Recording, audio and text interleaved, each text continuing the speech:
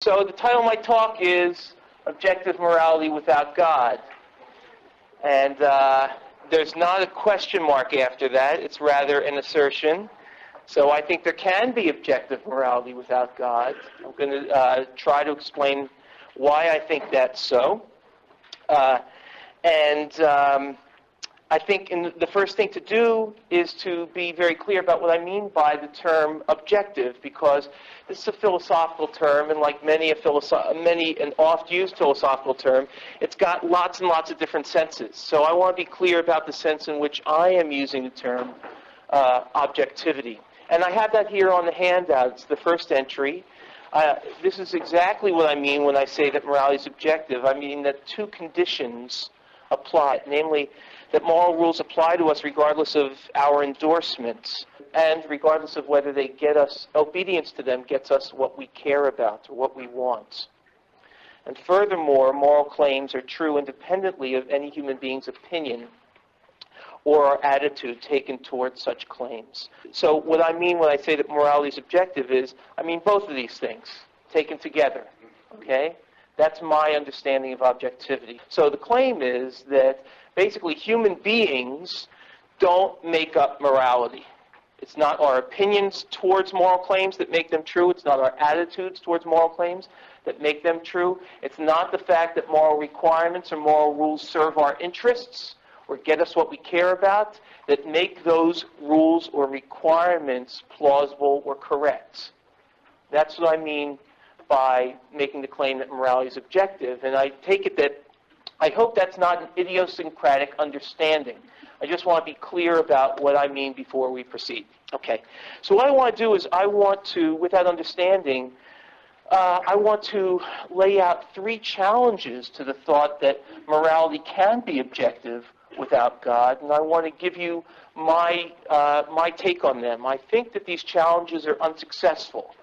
I'll explain what the challenges are, and then I'll explain why I think they're unsuccessful, and then I'll turn the tables. So basically the first half of the talk is going to be my trying to anticipate critics. What I'm going to start by doing is by giving you three challenges to my thesis, reasons that critics might think that my claim is false, and I'm going to give you my reply to each of those three in turn. And then I'm going to turn the tables and do a bit of criticism myself and go on the offensive, trying not to be offensive, while I go on the offensive and try to show that there are positive reasons for thinking that God's say-so is not the ultimate source of objective morality. Okay? And then I'll just wrap up with a lingering worry about my position, and then we'll talk with one another for about 45 minutes or an hour, I guess. Okay, so for the first of the three challenges to my position being that morality can be objective without God's authorship of morality. And that's what I'm calling here on the handout the basic challenge, and I've laid it out as a three-step argument. Premise number one, if morality is objective, humans didn't create it. And two, if humans didn't create morality, then God did. Therefore, if morality is objective, then God created it. That conclusion is the conclusion I don't believe. Okay? That's the conclusion I'm trying to argue against. So here we've got a logically impeccable argument to a conclusion I don't accept. So it's incumbent on me, since I think that the logic is perfect of this argument, it's incumbent on me to try to say which of these two premises I believe is mistaken. It's not premise one. Premise number one is correct. I think it's true by definition, by my understanding of what objectivity amounts to. If morality is objective, human beings did not create morality. I have no qualms with premise number one. In fact, it's a kind of test for whether you really fully understand my conception of objectivity, that you see that premise number one is true. Okay? So I really have to take issue with premise number two. If humans didn't create morality, then God did. I think a lot of people believe premise number two.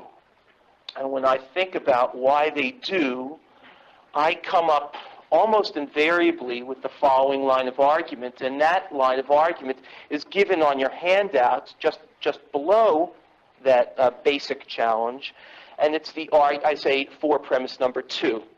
And the basic idea, before I run through this, is this, that someone had to make up morality. Morality is just a bunch of rules, a bunch of moral rules. That's how I'm conceiving of morality right now. It's a somewhat oversimple conception, but I think that's all we need to go with tonight.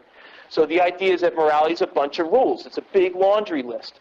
That big laundry list might be unified by one fundamental rule, like the golden rule, for instance, but it need not be.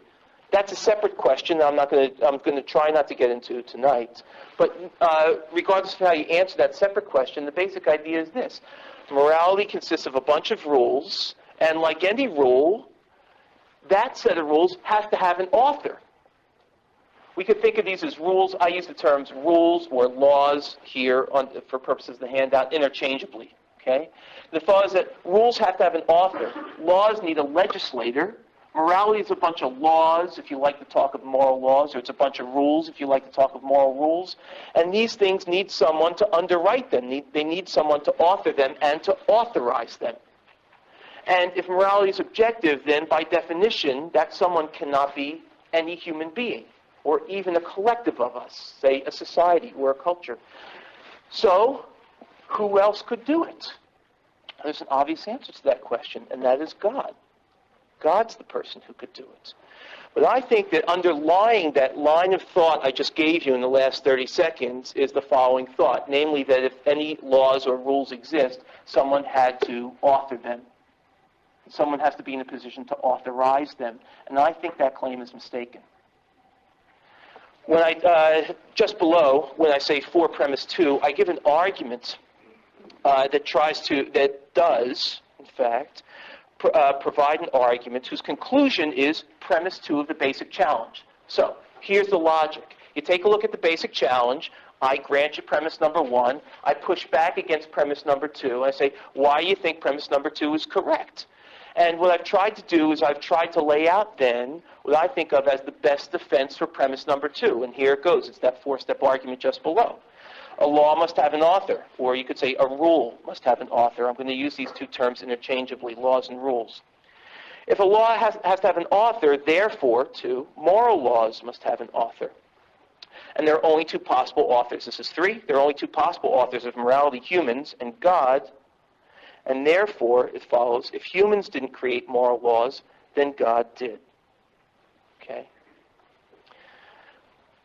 I think that premise number 1 of this supporting argument, the claim that a law must have an author, I think that's false. Okay?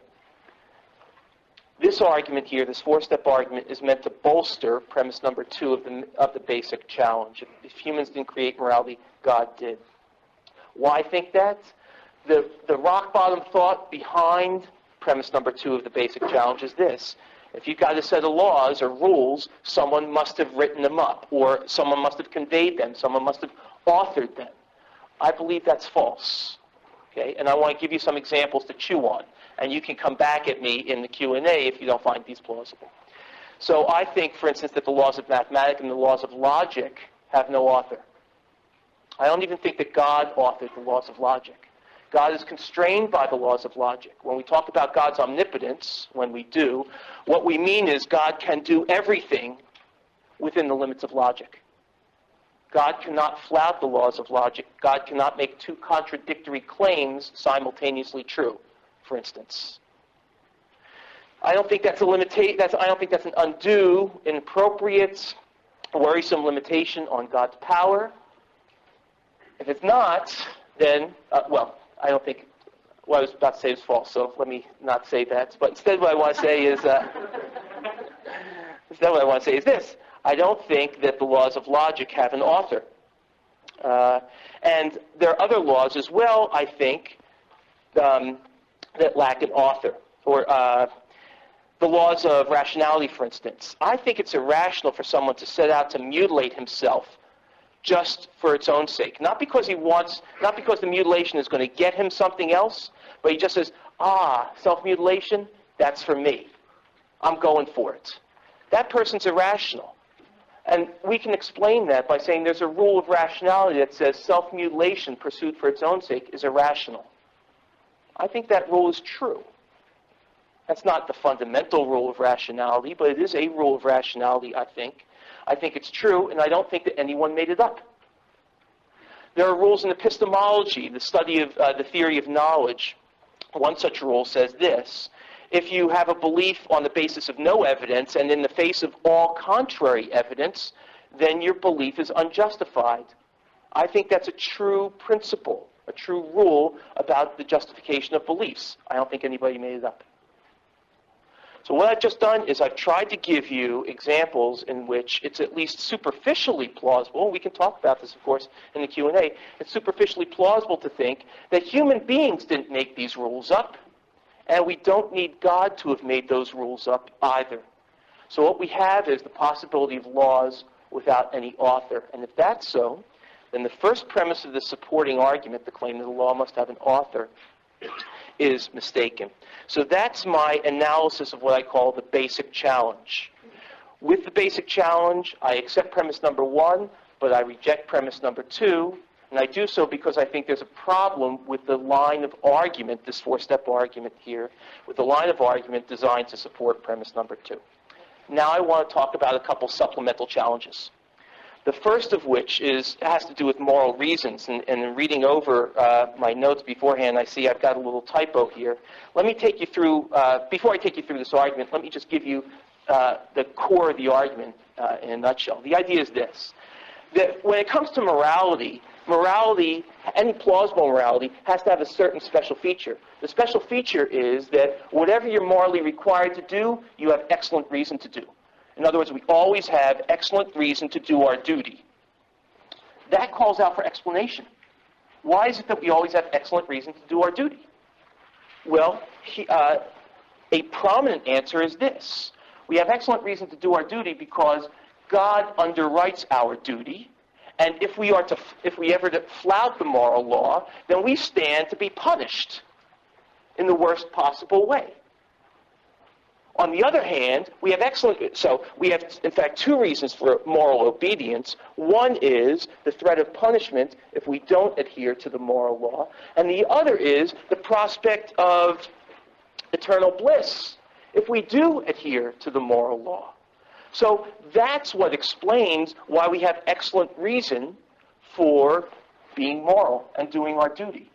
Namely, God's in the picture, and God promises eternal bliss to those who hew to the moral law, and promises eternal damnation, or at least a bit of suffering and sorrow for those who don't. Okay? That's the idea behind ensuring that God has a role in underwriting the moral law. And what I tried to do is I tried to capture that informal line of reasoning I've just given you by means of this argument here, this three-step argument under the heading moral reasons. It goes like this: moral requirements are legitimate only if we always have excellent reason to obey them. The thought being that if you've got a moral requirement but no reason at all to obey it, that's not really a legitimate moral requirement. That shows that that's just a fake, a counterfeit moral requirement. You have to have, if it's a genuine moral requirement, you've got to have an excellent reason to obey it. We always, premise number two, we always have excellent reason to obey moral requirements only if God exists. And it follows logically from 1 and 2 that therefore moral requirements are legitimate only if God exists. Okay.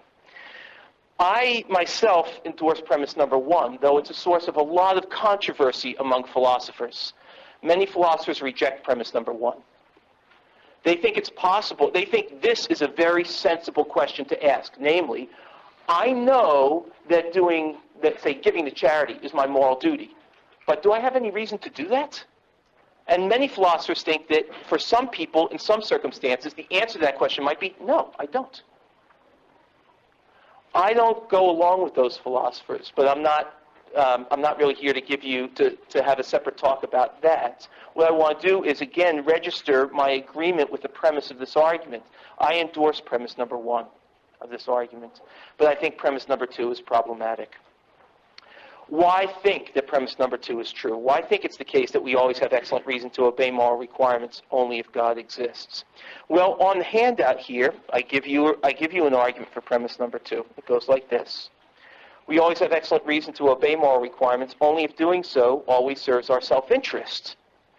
And doing our duty does always serve our self-interest, but only if God exists. And therefore, we always have excellent reason to obey moral requirements only if God exists. The conclusion of that argument is premise number 2 that we had seen before. Okay, so I was asking, I don't accept premise number 2 of this moral reasons argument. So I'm asking the person who's advancing the argument, why believe it? Here's what I think to be the best argument for premise number 2. And I've just given that there. I think that that argument fails. I don't endorse that supporting argument for premise number 2. Okay, and the reason I don't is because I don't accept premise number 1 of that supporting argument. What premise number 1 says is this: all your reasons have one source, self-interest. If you've got a reason to do something, there's got to be something in it for you. And here's the thought. Whenever I do my moral duty, if God exists, there always is something in it for me. I'm going to get that much closer to heaven, or I'm going to get that much farther away from hell. Because God's got the promise of either eternal reward or punishment for those who comply or fail to comply with the moral rules. Okay? But the underlying thought here, as expressed in premise number 1 of the supporting argument, we always have excellent reason to obey moral requirements, only if doing so serves our self-interest. I think that is mistaken. I think that self-interest is a source of reasons. The fact that something is going to benefit you counts as a reason for you to do it. But I don't think it counts as the only reason for you to do it. And that's what that supporting first premise says, is that there's only one source of your reasons to act in one way or another, and that is self-interest. I deny that. I think that the interests of others, for instance, serve as a source of reasons. The fact that someone needs my help, and I can provide it very easily, is by itself a reason for me to provide that help. My self-interest doesn't enter into it at all. So I think that the supporting argument, what I regard as the best supporting argument for premise number 2 of the moral reasons argument, I think is flawed because of its first premise, which is a version of egoism. It's a version of the claim that the only thing that's important are things that redound to my self-interest. In particular, the thought is that the only thing I have reason to do are things that will help me out, will benefit me. And I think that's a mistake. I think we have direct reason to help other people in a variety of circumstances, even if we don't stand to benefit thereby. Okay. I'll tell you what I want to do. I want to skip the moral motivation arguments. If you took a quick glance down this handout and said, moral motivation, I'm all over that. I can't wait till he talks about that. I'm sure he's got something mistaken to say about that. Well, I may well have something mistaken to say about it, but I'm not going to say it until we do the Q&A, just because I'm taking a look at the time. Okay? I don't want to engender hostility on the part of my audience for yakking at you too long. So what I'd like to do is, if you have issues about the moral motivation concerns, the thought is that in order to ensure moral motivation, good motivation on the part of people, God's got to get into the picture. That's the basic idea. Okay? If you think that, and if you don't like the little argument I've got here on the handout, then I just invite you to raise questions about that in the Q&A. I'd be very happy to talk about it. But I'd like to move on a little bit and talk, instead, do what I call turning the tables now, and try to begin to provide an answer to the question, how is it possible that morality could be objective without God? And I'm going to give you the beginnings of an answer, which I assume the beginnings are not going to persuade anyone. That's why they're just called the beginnings. But I'm going to build on the beginnings. And here's the beginning of my answer to the question, how could morality be objective even if God's not in the picture? I'm not saying even if God doesn't exist. I'm just saying even if God doesn't author morality. Although the answer I give is compatible with atheism, compatible with the thought that God, in fact, does not exist. Okay. So the beginnings of the answer come with, as I say on the handout, a description of a clear case of an uncontroversial case of immorality. What I want you to do is, I don't want to spend more than 10 seconds on this because it's an unsavory task, but I want to invite you to think about a very gross, extraordinarily serious kind of immorality that people can perpetrate on one another. And, a number of things come to mind. I don't want to dwell on the particulars, but just imagine a case, for instance, of political torture, in which we have a despotic regime, a tyrannical regime, who has isolated those who are advocating on behalf of freedom and basic liberties. And the folks at the top of the regime want to retain their power, and so they identify the people who are members of the leadership of a pro-democracy force, and they apprehend them and take them to a torture cell. And then they begin to torture them in the very worst way that you can imagine. I'm not going to lay out the graphic details. Okay? If you contemplate a situation like that, my thought is this, that what's going on in the torture cell is immoral. And I want this to be an uncontroversial case. I guess the only way to do that is to lay out the details, but I actually am unwilling to do that. I just had dinner. You probably just had dinner. I just don't want to go into the unsavory details, but just imagine the worst sort of torture a person can perpetrate on another. And then I want you to imagine something that's going to be very difficult for you, but I want you to try to do it anyway. And then I want you to try to imagine that God doesn't exist. And I want you to ask this question. I see some people their jaws just dropped. Okay? Maybe you're tired. Okay. I want you to imagine that God doesn't exist, and I want you to imagine surveying the scene that's going on in this torture cell. I want you to answer this simple question. Is what's going on there immoral? And I think the answer to that question is yes. And I think the answer to that question is clearly yes. That is, we can say of what's going on in that torture cell that it's immoral, and we don't need to make reference to God's will or God's commands in order to say that. We can, if we want, we can introduce that as a further additional explanation.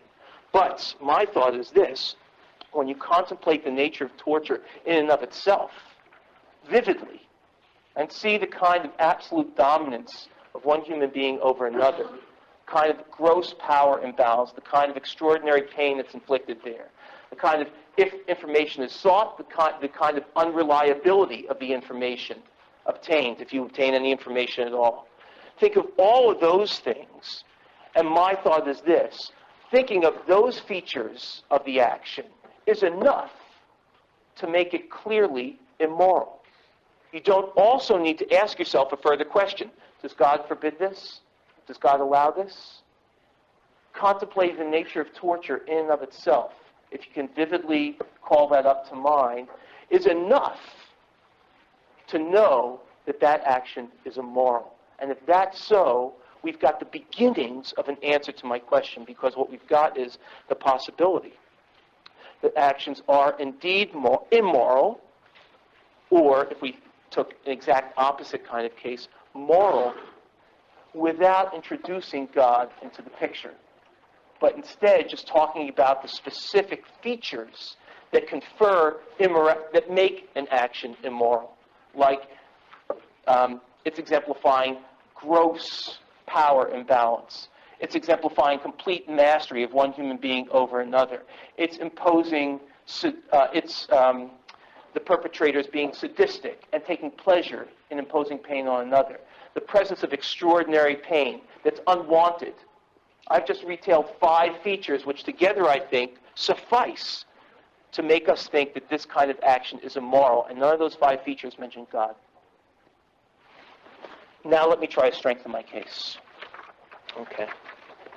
What I want to do is, I want to undertake a consideration now in the next 10 minutes of a theory that philosophers know as the divine command theory. The divine command theory is what I laid out on the handout, the claim that an act is morally required just because it's commanded by God, as it's divinely commanded, and it's immoral just because it's forbidden by God. Okay? The idea behind divine command theory is this: God is the author of morality. Before God surveyed the scene, nothing was right. Nothing was wrong. Whenever God decided to lay down the moral law, before that happened, everything was morally neutral. It was only after God's decree, God's having made a command of one kind or another, that things became right if God commanded them, or wrong if God forbade them. That's the governing thought behind the divine command theory. The divine command theory says that there can be no objective morality without God because God is the author of morality. And I think that that's a very natural thought for a theist to have. But I also think it's a mistaken thought. And now I'm going to tell you why. There's, and this is not an objection that originates with me, but rather it originates with Plato 2,500 years ago. On the handout, I've got what I call the Euthyphro objection. For those of you who are not familiar with this, Euthyphro is the name of a dialogue that Plato wrote. It's about 11 pages. And Euthyphro is the title character. It's bad to be the title character of a Platonic dialogue because these people, as you know, okay, I'm getting some laughs, so you've all read Plato, though. If you're the title character in a Platonic dialogue, you're shown to be an ass by the end of the dialogue. And usually it only takes 10 pages to show it. So, bummer for Euthyphro. He goes down in history as this real jerk. So the background is Euthyphro catches up with Socrates right in front of the law courts. What are you doing here, Socrates? I'm defending my life against some capital charges. What are you doing here, Euthyphro? I'm here to prosecute a murderer. Really, says Socrates. Who is it? My father, says Euthyphro.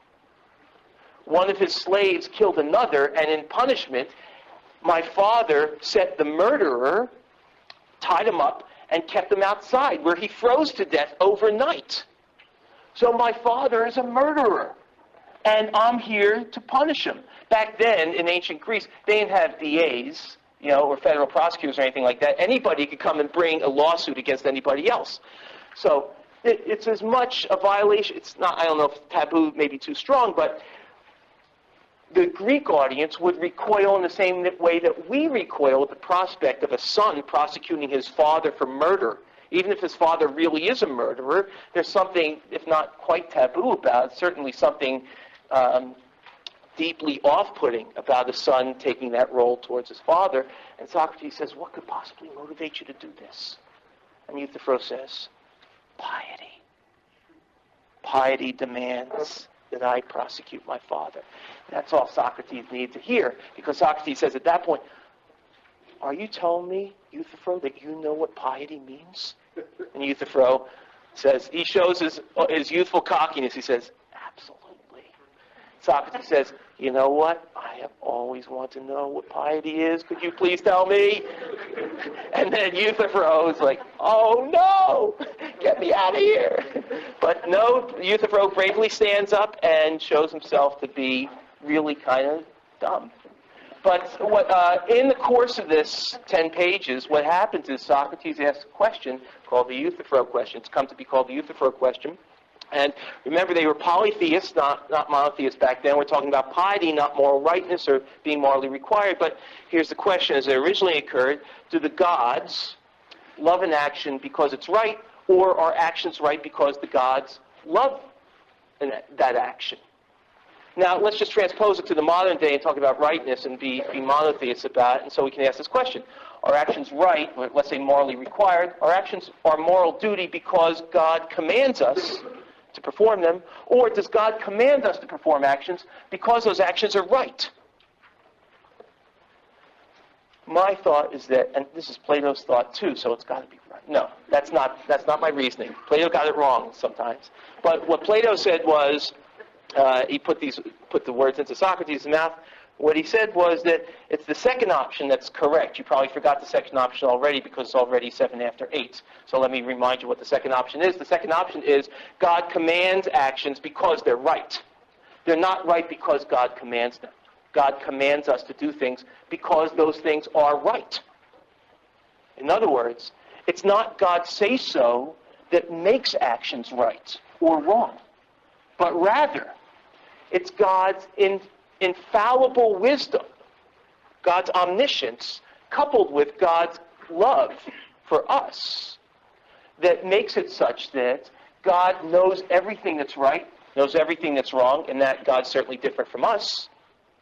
and because God cares about us, tells us at least part of the contents of the moral law. God doesn't, on that picture though, God's not making it up. God's not saying, oh, what am I, I just created the earth. What do I got to do today? Moral law. Okay. Let's see. What should go, let's see. I see, nobody's around yet, but I see what's going to come down the pipe. Rape. Commanded or forbidden? I don't know. Somebody got a coin? That's not what's going on, right? That sounds mildly blasphemous, right? But at a minimum, it sounds ridiculous. Why does it sound ridiculous? It sounds ridiculous if it does to you, precisely because, I don't know, it's your mind, not mine, but I'm imagining it. If it sounds ridiculous to you, it sounds ridiculous because when you contemplate the nature of rape, you see intrinsically, that is, in and of itself, by virtue of its very own nature, rape is a gross immorality. Of course, God saw that too. The same thing with torture. The same thing with slavery. And that's exactly why God forbade us to partake in such actions. Because God saw the wrongness inherent in such actions and cares about us enough to relay that fact, or that set of facts, to us. But on that picture, what happens is we preserve the omniscience of God, the all-knowingness of God, and the omnibenevolence, the perfect love that God has, at the cost of making God the author. And let me explain the line I've just been taking for the last 3 or 4 minutes by means of this argument, the objection I call the Euthyphro objection. It goes like this. It's that 4-step argument on the handout. Either God's got reasons for his commands or he doesn't. I speak of God as a him. For those of you who don't want to assign a gender to God, but this is just shorthand, okay? Either God's got reasons for his commands or he doesn't. And that premise has to be true. One of those two options has to be correct, okay? So we're imagining God at the point at which God is making up the moral law. That's a scenario, so either God's got reasons to back up his commands or he doesn't. First option: if God doesn't have any reasons to back up those commands, if it's really the flip of the coin, what's it going to be? Is rape going to be forbidden or is it going to be commanded? If it's really the case that God has no reasons whatever to back up his commands, then his commands are arbitrary. That is, by definition, they're just not supported by adequately good reasons. That's what being arbitrary means. So if God had no reasons to back up his commands to us, then by definition, his commands are arbitrary. But if they're arbitrary, they are inappropriate as the basis of morality. You don't want the foundations of morality to be arbitrary choices. It can't be that a flip of the coin is going to determine, a proverbial flip of the coin is going to determine what's forbidden and what's not. On the contrary, when it comes down to the very essence, the very core, the very foundations of morality, we precisely don't want them based on arbitrary foundations. We want them based on the best foundations, on the best, most excellent reasons. And so I think it's natural to shy away from premise number 2 and go instead to premise number 3. God does have reasons for his commands, and God, of course, being perfect, has the very best possible reasons for his commands. But if that's so, then morality is based on those reasons. It's not based on God's say-so. It's based on the reasons themselves. So, for instance, if you take torture and ask why torture is immoral, what you need to do is, and this goes back to what I call the beginnings of an answer. What God saw was that torture exemplified complete mastery of one human being over another, and that is wrong. God saw the kind of extraordinary pain that's undertaken in torture, and saw that that is wrong. And God, having seen all of the excellent reasons to oppose torture, and caring about us, then laid down the law that said, don't torture. But in that case, God's say-so is not making torture wrong. God sees that torture is wrong and lays it down for us to follow that rule, don't torture.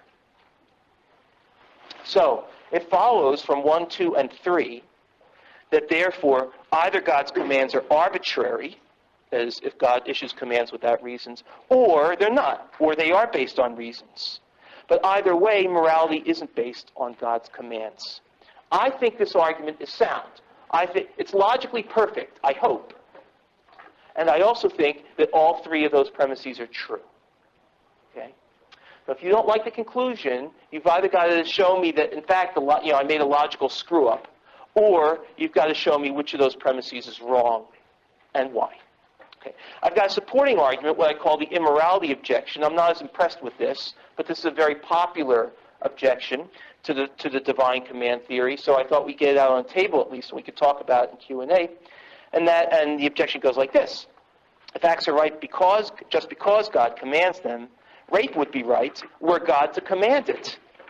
But it wouldn't be right, even if God were to command it, and therefore it's not the case that acts are right because God commands them.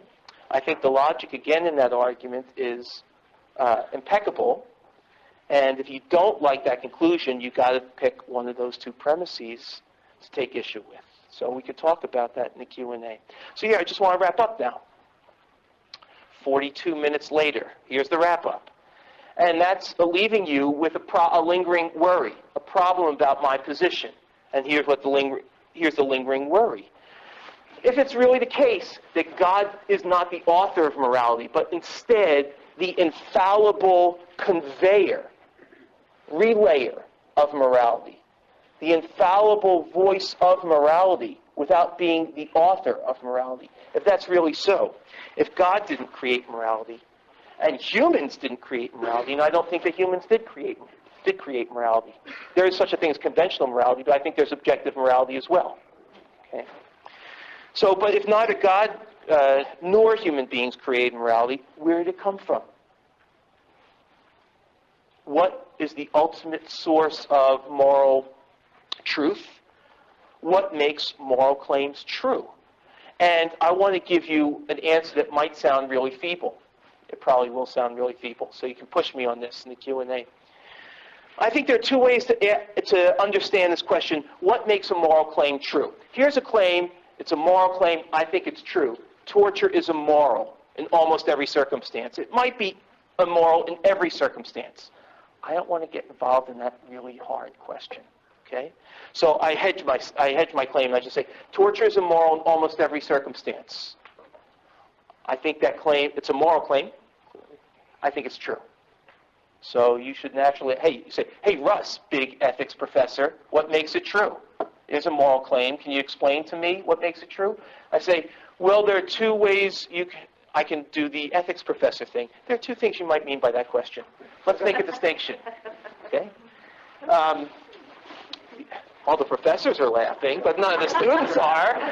So you've already suffered enough from that kind of move. Okay. But anyway, I do think there are two important ways you can understand this question. What is it that makes this claim true? Torture is immoral. Let's just shorten it with the understanding that maybe in certain rare cases it's not immoral. Okay, let's just leave that aside. Let's just talk about this basic claim. Torture is immoral. What makes it true? I think there are two ways to answer that question. One is by trying to talk about the specific features of torture that actually make it immoral. And I've done that in a couple of different contexts already. So what you'd want to do is answer the question, why is torture immoral? What makes it true that torture is immoral? What you want to do is talk about the kind of absolute mastery it shows of one human being over another. You want to talk about the extraordinary pain that it imposes. You want to talk about its unreliability as a source of information and other things. These features taken together, I think, do explain why torture is immoral. But you might then, putting your philosophy cap on, you might say, you know what? I'm going a little deeper. And your philosophy professors are going to applaud you. Yeah, go deeper. And you might ask, in that case, why is it let's just focus on one feature, the extraordinary pain of torture. Why is it that when an action imposes extraordinary pain on a human being without that human being's consent and not for any benefit to that human being, why is it that that feature of an action makes the action wrong? That's why I said there are two levels of depth here. Maybe that's just a metaphor. There are two kinds of questions you can be asking when you ask, what makes a moral claim true? The first thing you might be asking is, what specific features make this action moral or immoral? Okay? But then you might push deeper and say, why do those features have that kind of power? Here's a feature, imposing extraordinary pain without benefiting the victim and without the victim's consent. Russ, you claim that if an action has that feature, that makes the action immoral. That explains the immorality of the action. Okay? Well, you might say that's a relatively superficial explanation. Go deeper. Why is it that that feature is as powerful as it is? Why does that feature make an action wrong? And here you might be tempted to say, because God assigned that feature its wrong-making role. God's say-so explains why unconsented to extraordinary pain makes an action wrong. And what I say is, I don't buy that. And the reason I don't buy it is because of the Euthyphro objection. If God exists, and God is morally perfect, and God is omnibenevolent, all loving towards us, then God sees what's wrong with torture, sees that torture is wrong, and then lays down that law for our benefit. But God's say-so does not have the power to make something that is morally neutral morally wrong or morally right. Instead, when God surveys the scene, God takes a look at torture and sees that it's wrong, sees that it's bad, and tells us not to do it because it's bad.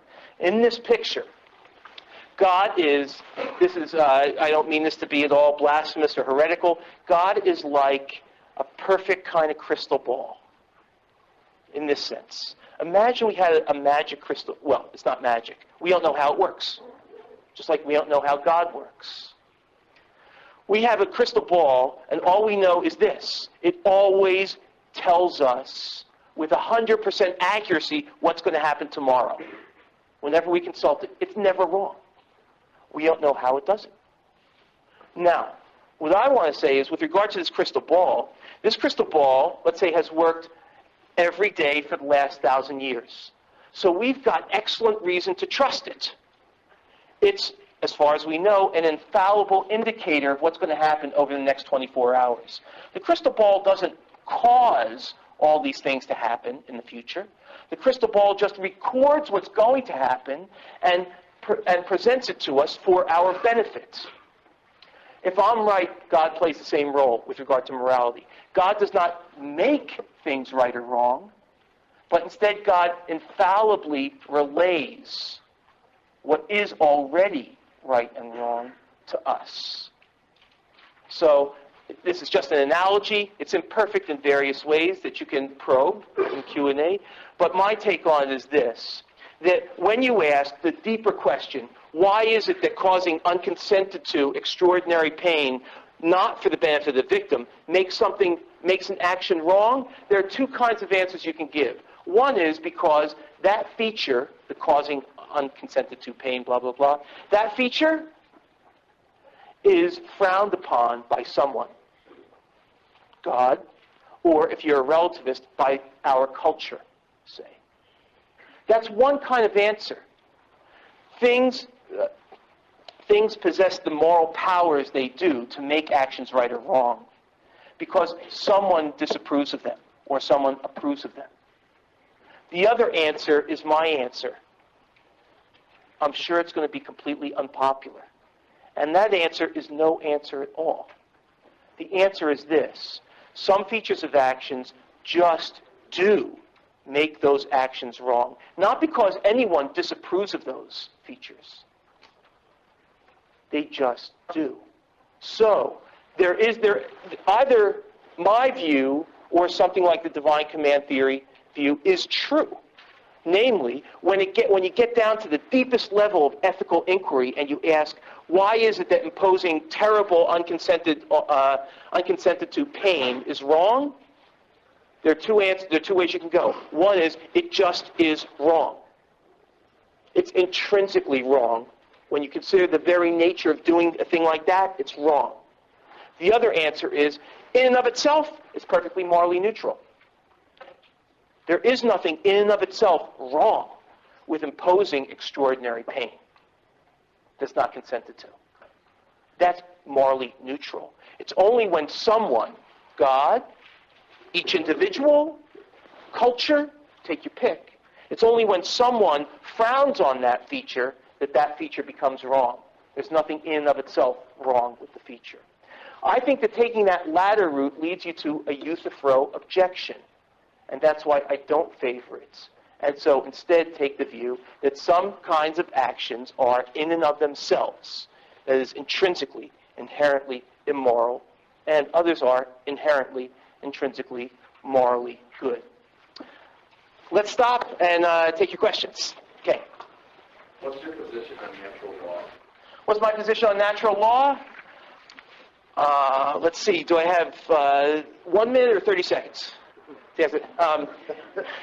Well, I don't. I guess I can't answer that question easily because I'm not sure what you mean by natural law. Excuse me? Theistic account of natural law originates because God created the world as inherent in the rules the way He created it. That people have rules. Yes. Okay. So what I think is that kind of picture is not a very plausible picture. I'm not taking issue with the question. I'm just going to leave the whole issue of whether God created human beings aside. Let's just take that for granted. I think that let's assume that God created human beings and created us with a purpose. But I still think that what I call the euthyphro objection applies even to that version of that conception of the origin of morality. So we can ask, did God create us with a purpose for, whatever His purpose was, for a reason or not? If it was just an arbitrary purpose that God assigned to us, then that purpose can't be authoritative in determining what's right and what's wrong for us to do. Yes, let's hear it. Two things. First of all, correct me if I'm wrong, but I believe a huge part of the euthyphro was Socrates' objection to Euthyphro's statement was the very nature of the Greek gods and the fact that they were, he used the example that they frequently issued decrees which were contradictional. Right, right. And that they were not a unified whole, that they were obviously being completely arbitrary because they were disagreeing with each other. Right. So I guess I'm just not sure that a lot of those comparisons really roll over to the Christian idea of God, which is very much different from how the Greeks viewed gods. You're absolutely right. So for those could you hear him in the corner there? Yeah? Okay. So I think you're absolutely right that there are actually a battery of objections that Socrates levels to Euthyphro's understanding of piety. One of them is that it can't be that the gods authored morality because they disagree with one another, and that would yield an internally contradictory, inconsistent, and hence incoherent battery of moral rules. And I also think that when you're dealing with monotheism, that objection doesn't apply at all. You're right. But that's not that's not the objection I recounted here, and I think that the objection I have here doesn't depend on that objection, which I think is cogently met by monotheism. Okay. That aside, can you give a clear definition of morality that does not simply have anything to do with the way you feel about an action? No. That's because I can't give a clear definition of morality. I don't know. I don't have one. You might say, God, what a loser. The guy's been teaching ethics for 20 years, and he can't even define a subject. But so they could have, if I was around in Socrates' time, there could have been a dialogue for me. I could have been the pompous ethics professor. Oh, hey, Socrates, guess what? I'm teaching morality today. Oh, Socrates, I've always want to know what morality is. Could you give me the necessary and sufficient conditions? Could you give me a definition of morality? And the lame thing is, no, I can't. So you might say, well, so basically what you're asking, I guess there are two parts to your question. One is, can you define morality? That's the part I was fastening on. And the other is, can you define morality without making a reference to your feelings? Okay? I don't think that one's feelings are essential to the definition of morality. But that I think that's a lame thing for me to say because I don't have a definition of morality to offer you. So I can't back that up and guarantee it by giving you a feeling-free definition of morality. Because I can't give you a definition of morality. Okay, we're going to move on and give someone else a chance. Way in the back there. I definitely agree that your use of moral objection is sound, but it seems like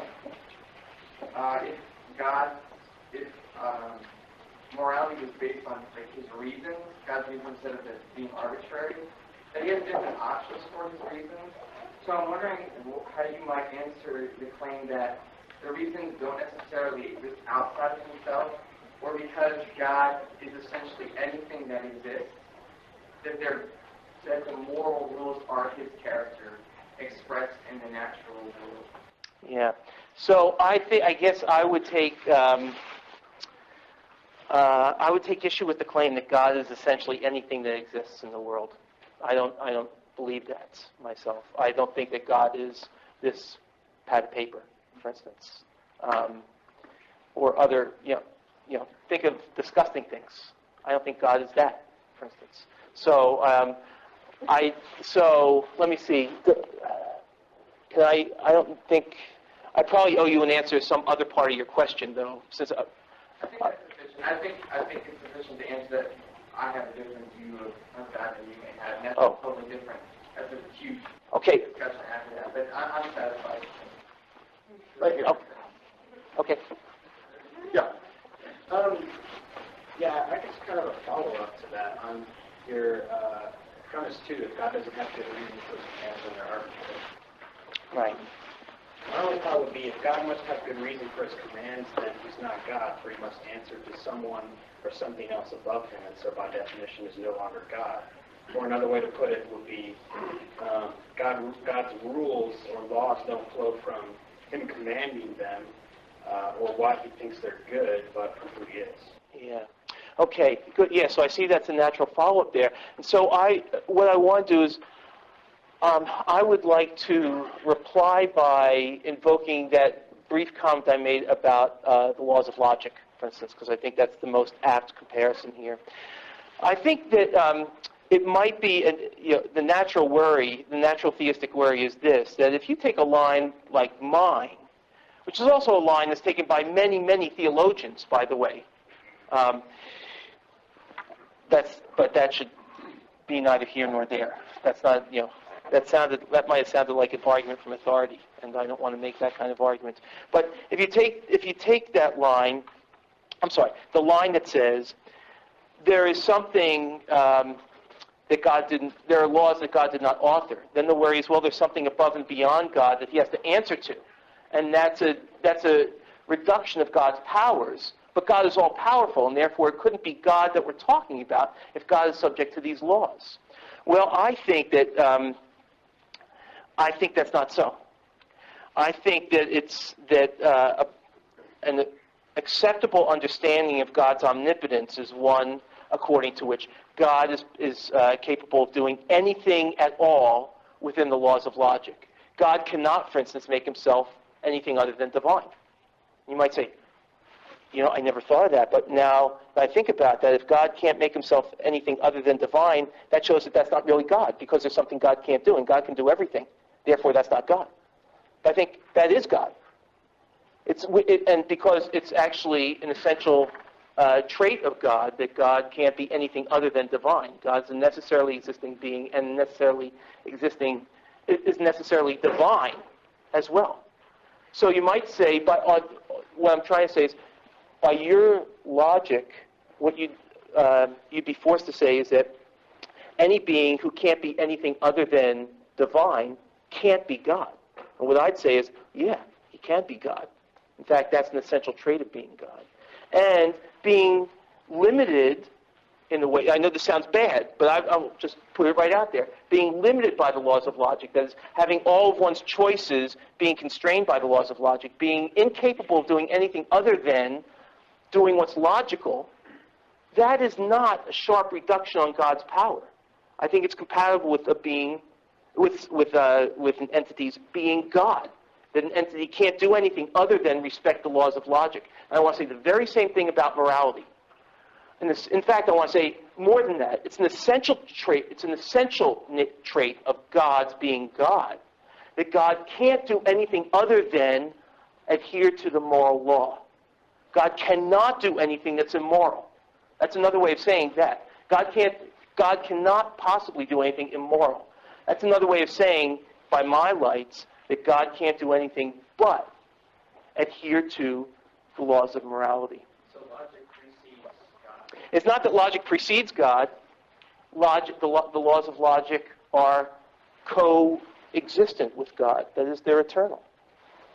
I'm going to go right here, and then here, and then in the middle, I think is the way the hands came up. Okay, so just kind of like in response to a question that was asked a couple of times ago. So could it be possible that the moral laws somehow like exist in God's own character? So when you talk about like God recognizing the moral law, it's really like it's like he is like a platonic form or something.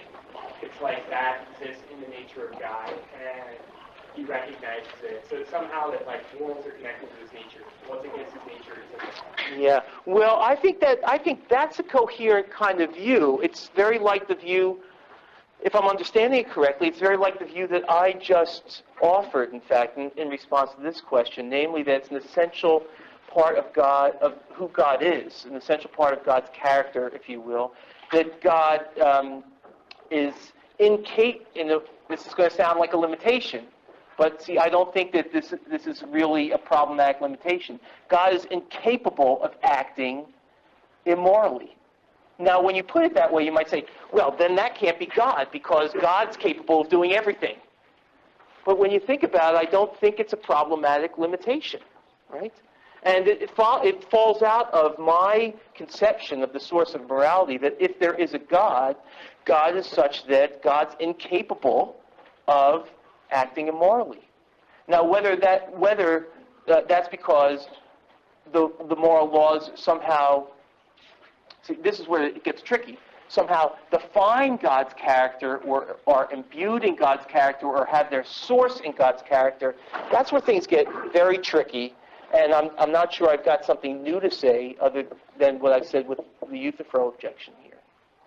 Okay, over here. Let's go to the question. Yeah.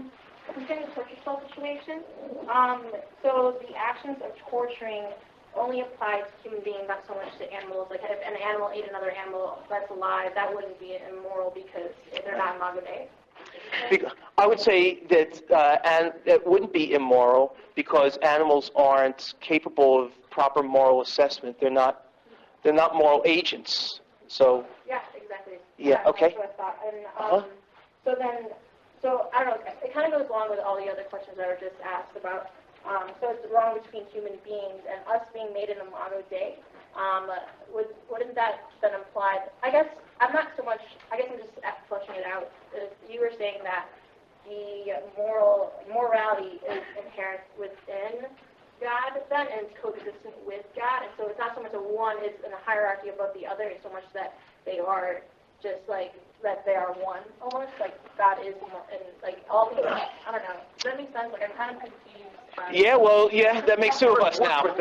Okay, well, what I want to do is I want to be officially neutral on the theological question about the composition of God's character and whether God is imbued in some way with morality, whether morality is nothing other than an expression of God's character.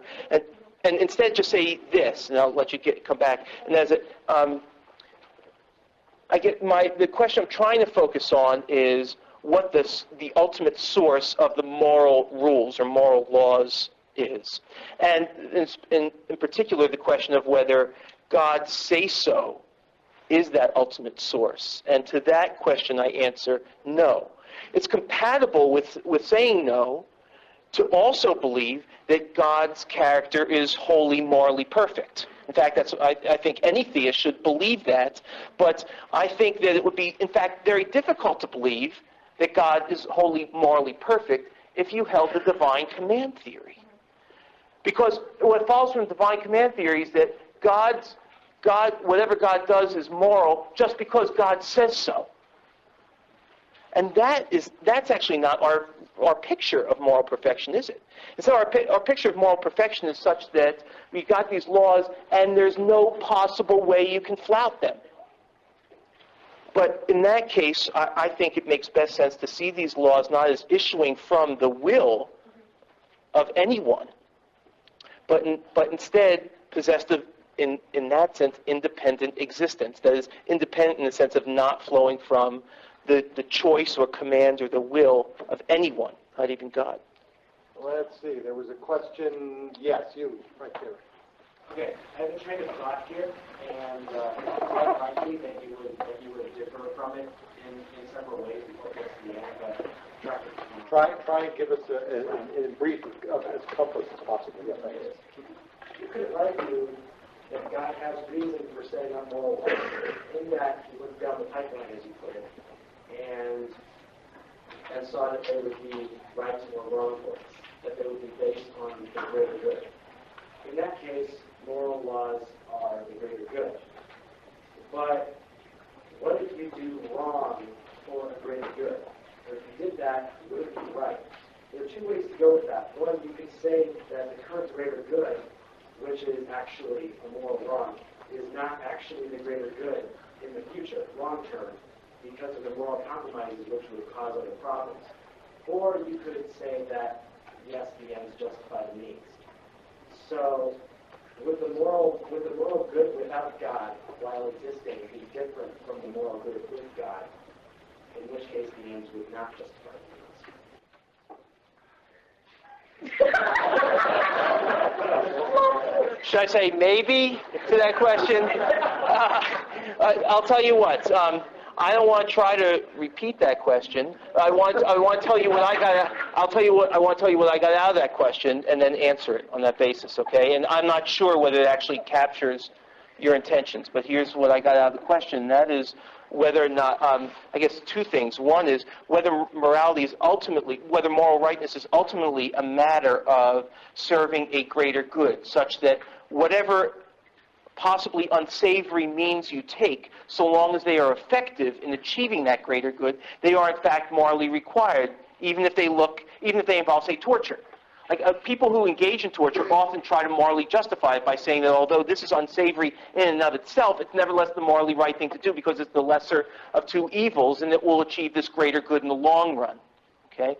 I think that kind of thinking is called utilitarian thinking. And I think there are deep problems with utilitarian thinking, okay? But I don't want to go into them here. I guess the second question you had was whether or not if we saw that kind of utilitarian reasoning as being underwritten by God, as opposed to not underwritten by God, we'd have a different conception of what morality requires of us. Is that a fair take on what your second question was? All right, maybe you can come up afterwards. There'll be a minute or two. Allison will go over here, and then Oh, I'm sorry. Oh, that's okay. I'm sorry. That's okay. I apologize. I got the question out, and Jay was going to save me from having to answer it. So I guess I'll answer it. I'll try to answer it. And that is that I think that it's hard for me to answer because I don't believe that utilitarianism is the objectively correct moral theory. Okay? But let's say I'm wrong about that, and it is the objectively correct moral theory. In that case, the answer to your second question is there should be no difference whatever between whether or not the ultimate good is one that God has told us is ultimately good, or whether God's out of the picture and it just is ultimately good. Okay? There should be no difference to those two answers if utilitarianism is correct. Okay. Yeah. Sorry. Yeah, Allison. Okay, so it sounds to me like you're saying that something is wrong because you just know that it's wrong, and you don't need to make reference to a God to know that it is wrong. So it sounds to me like you're saying that morality and same thing with like the laws of logic and the laws of reason, they just exist, and we know that they exist. You don't need a God to prove that they exist. So I get that, and that's perfectly logical. However, where did those laws of morality, laws of logic come from? I haven't gotten a satisfactory... Oh, yeah, I'm not going to give you a satisfactory answer. But I'll tell you, there are two things, actually, I want to pick up on. The first thing is that the way in which you characterize my position is a little different from the way I did, because I didn't talk at any point about basing morality or the laws of logic on what we know to be true. Because what I want to admit right off the bat is this: that if my picture of objective morality is correct, then there will be many cases in which we don't know what's right or wrong. It's actually far easier to know what's right or wrong if we get to make up what morality is, right? So here's a subjectivist view that says that what's right and wrong is in the eye of the beholder. If that kind of view is correct, then it's very easy to get moral knowledge. All you need to do is turn your attention to yourself and ask yourself what you think about things, right? And then you know what's right or wrong. If what's right or wrong is, whatever you like or dislike. Okay, so I don't go for that. I have a view according to which we don't get to make up the ultimate moral law. But if we don't get to make it up, it might be really hard for us to know. In fact, I'm the first to confess that my limited moral understanding. Since I'm not the author of morality, there are lots of things about morality I don't know, including how to define it. So, I'm sorry, but the second thing is this. You still don't know. Hey, Shafer-Landau, you still haven't told us, where does morality come from? My answer is, basically, what you're asking when you ask that question is, it's got to come from someone, doesn't it? And my answer is no, it doesn't have to come from someone. But then, what am I left with? If it doesn't come from someone, what does it come from? And I'll give you the same answer about morality that I give about logic, and that is, it doesn't come from anyone. It's among the set of eternal truths. Blake, go ahead. Yeah, say God orders someone called Abraham to murder his son.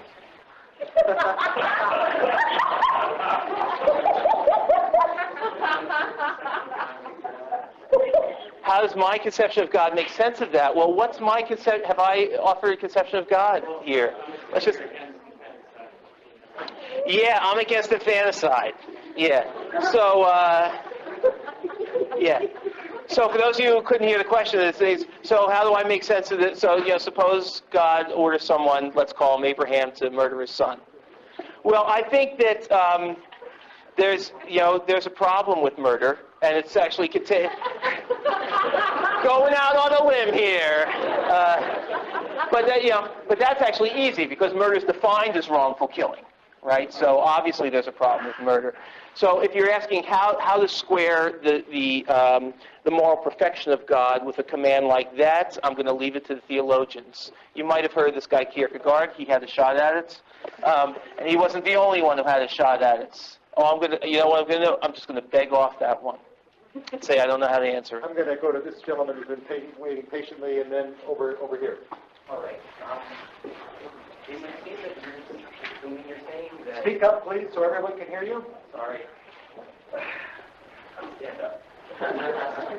So when you're offering your conception of the reasons ultimately features are right or wrong, whether they're moral or immoral, you're saying it in and of themselves, correct?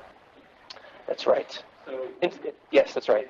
And then, but when you're offering up this idea that in and of itself, God is not just is characterized by, but is actually the moral law. It seems that you object to that and say that the moral law then has to be somehow above or separate from God. It seems that those two are equally valid positions. Along those lines, when you talk about the reason you say that there's laws that are independent of God, as you said, logic and mathematics, don't you see that? I'm sorry. Would you see that those are descriptions of what actually is? It's something that cannot be and not be. We base that not as a prescriptive sort of thing, the way things ought to be.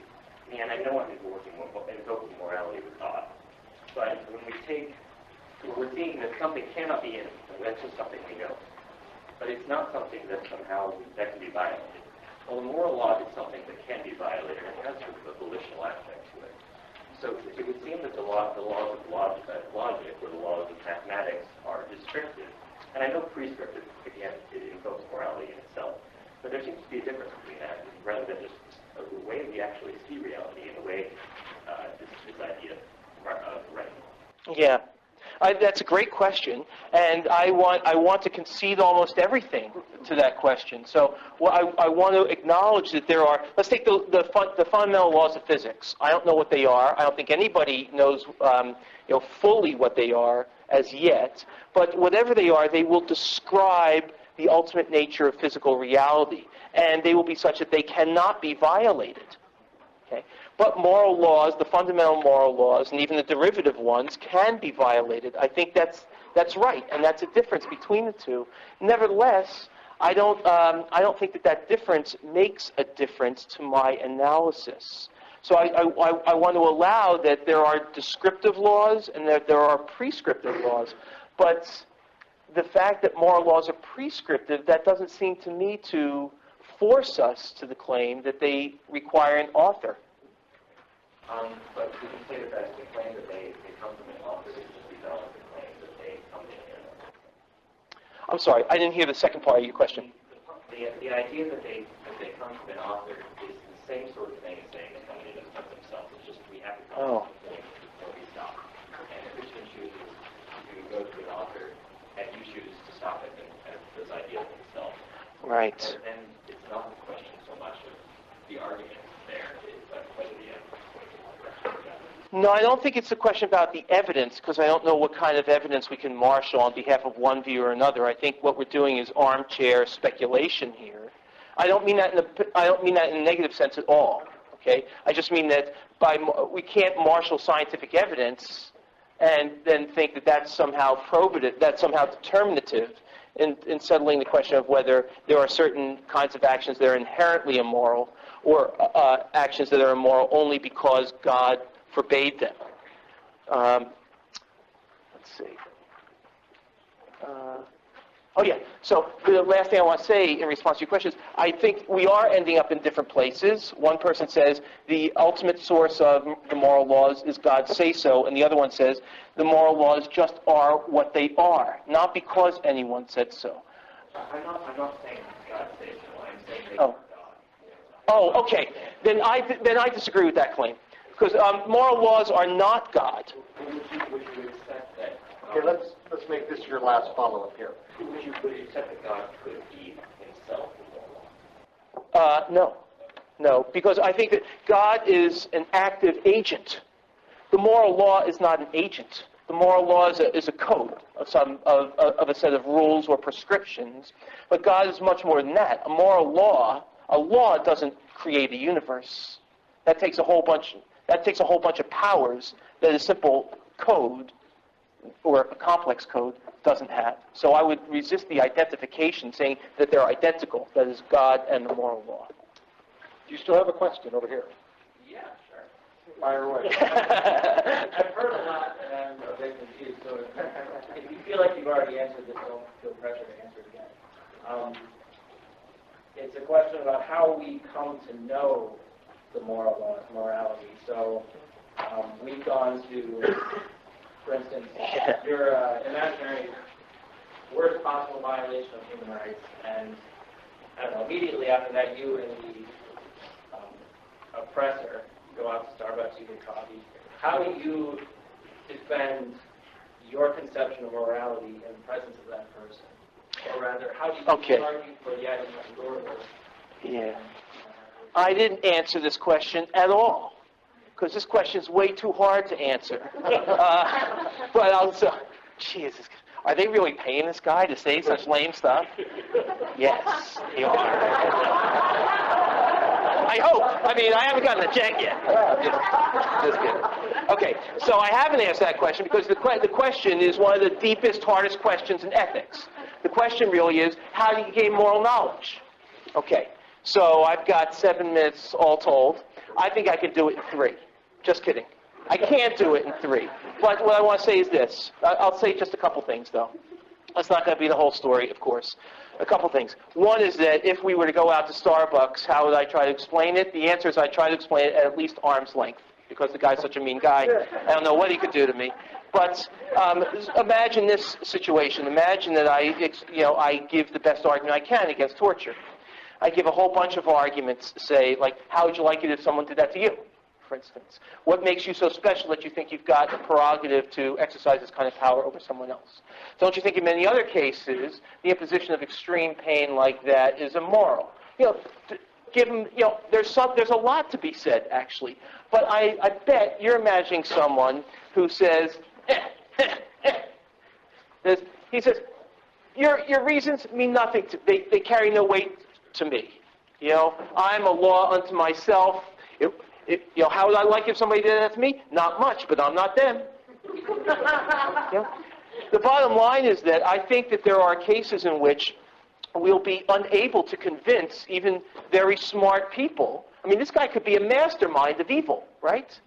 He could be really a superior brain, right? And we might be unable to convince him. Where does that leave us? Does that leave us forced with the thought that therefore there is no objective morality?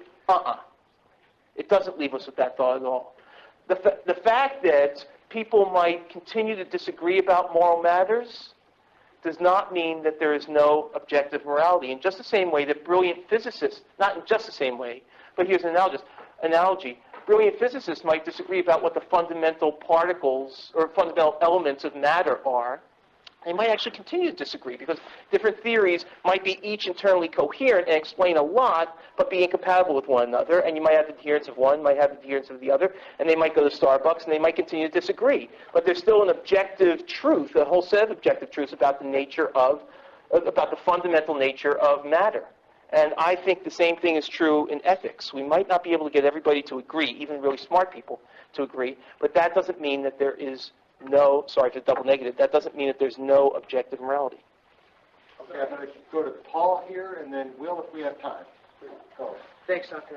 You really have done a great job, I think, of outlining. Why don't you stand up so people can see the disembodied voice behind the lectern.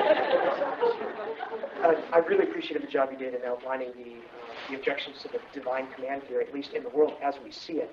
I was wondering how your idea plays into the idea that God created the world and the situation as it is now. Obviously, your theory more describes God as, I guess, an observer, and then issuing his commands based on what he knew would be the case. How does that play into the idea that God created the situation as it is now? Right. Does that go back to divine command theory? How does that work? Well, God created the situation as it is now. That is, it's not that you're envisioning God having created the torture situation as it is now. For instance, human beings will have done that. But you might say, well, how can we square this idea? One, that God is, as you put it, an observer. God's, as I would put it, say, the infallible relayer of moral truth without being the author of moral truth. How can we square that thought with the thought that God's the creator of everything? Right? Or what I'd say is God's the creator of everything. That's a tagline that's not literally true. Because God's not the creator of the laws of logic, for instance.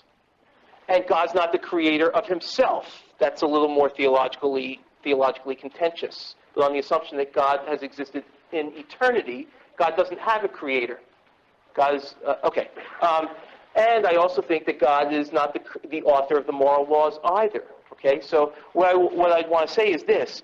God, having existed always, has always known that things such as torture are wrong, even though there were billions of years before anyone was in a position to torture anyone. Still, the prohibition on, we could say, why is torture wrong? We could say because it violates this prohibition, namely the prohibition on gratuitous cruelty. And even before there was any such thing as gratuitous cruelty, God knew the nature of gratuitous cruelty and saw that it was wrong. So I think we can square it actually without much difficulty by saying God created a world that's been around for billions of years, and what's happened is that it's only very recently that there have been folks around who are capable of torturing one another and being susceptible of moral criticism. Nevertheless, God knew all the way back that someday there would be beings like this, saw what torture amounts to, even before there was any such thing, and saw that it was wrong. So we can square the two in that way, I think, without inconsistency. Will, I think it's maybe the last. I'm interested in your claim that objective morality is compatible with atheism.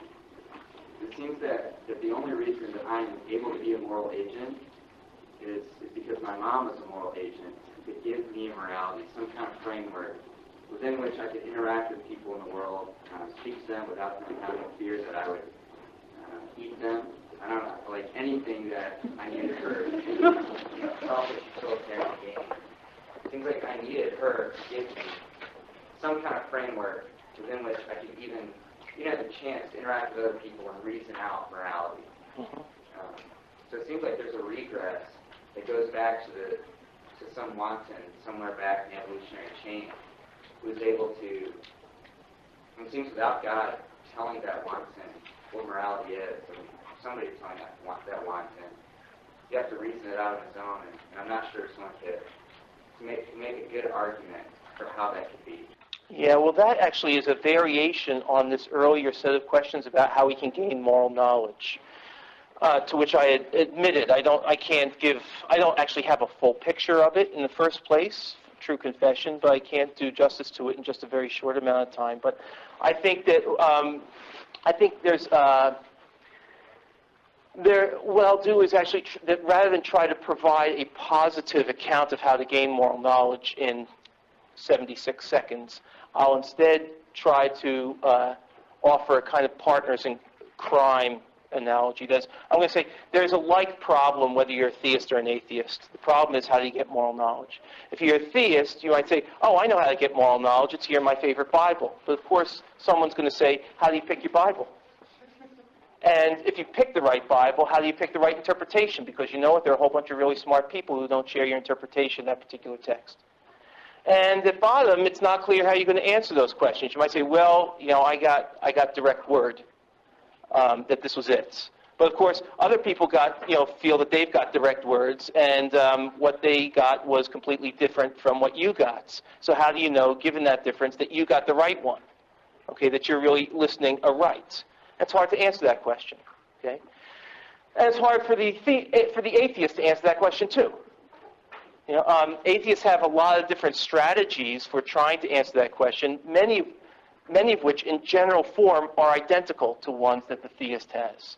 In general form. The difference, of course, is that they're not going to ultimately say, we got the source because God handed it down to us.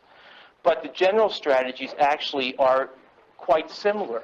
In both cases, for instance, some people might say some moral views are just self-evident. That is, if you really think without the intrusion of self-interest, bias, ignorance, if you can somehow cull all these distorting factors out and just contemplate, say, the nature of torture, you'll see it for what it is, namely immoral.